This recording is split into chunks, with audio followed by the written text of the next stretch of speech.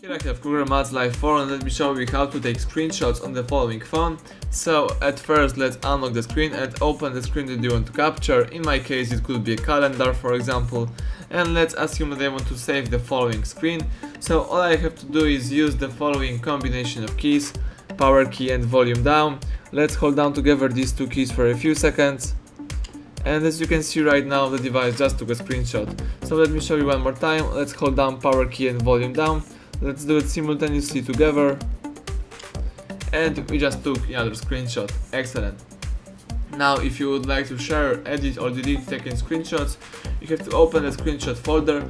The quickest way to do it is by using upper bar right here and by choosing screenshot captured.